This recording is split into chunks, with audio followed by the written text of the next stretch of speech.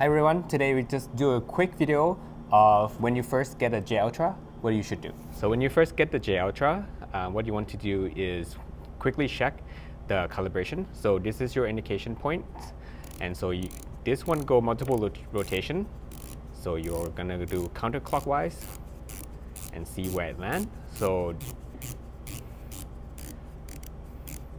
okay, so this means that your calibration is off because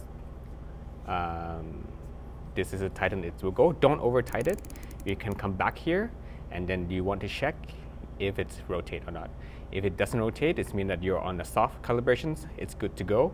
And then this rotation indicator, and for espresso you want to do 2 rotation.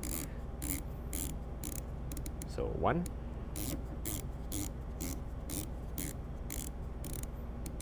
2. This would be your starting point for espresso, finer and coarsers. And then we're going to go one more coarse. If you're going to start doing AeroPress and pour over, and one more at 4 rotations for a French press. So there you go. This is for J Ultra.